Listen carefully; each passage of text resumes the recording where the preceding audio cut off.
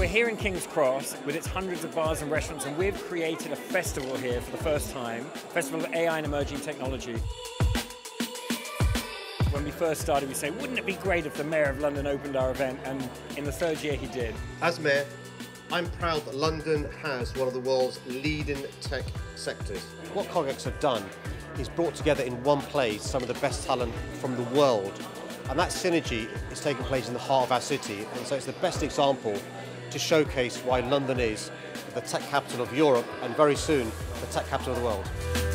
We have hundreds of speakers bring to life the key topics across the festival. There are 10 stages, and we've dedicated a lot of the agenda to how do you address the world's biggest challenges. We're here to try and encourage people to point their tools, tech and talent at these global goals, as well as the economy and all of the business work that they're doing. AI is transformational. It's very important in our future. We can't do it all on our own. We have to build partnerships. We've got to engage with experts in the industry. And it's good for us to be here to associate ourselves with a sort of a new technology in the industry. I really love coming to CogX because all the brilliant minds and also collaborative minds come together to share what they've been working on, what are the thoughts that they're coming up with, and the research. So it's just such a place to actually get inspired and learn from each other. This year I did about 3 panels, and I'm blown away by how much the festival has grown.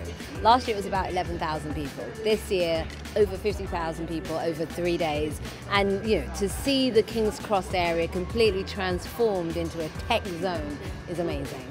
The panel that I've just been on, which was about women in AI specifically, you just see people talking to each other, creating connections, and then leaving with that mindset of what am I going to do today, which is amazing.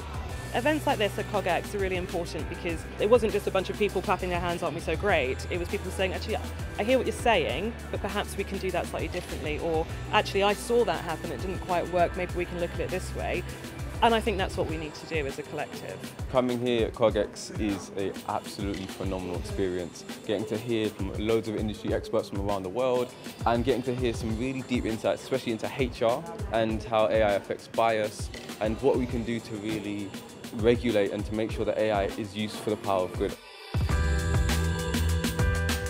It's important we bring AI because the girls I'm working with, the girls I'm teaching how to code, they need to be part of the platform. We need to hear their voices. And they'll be in 10 years from now, by 2030 when we do these events, hopefully some of my girls will be part of the platform and they'll be taking my seat.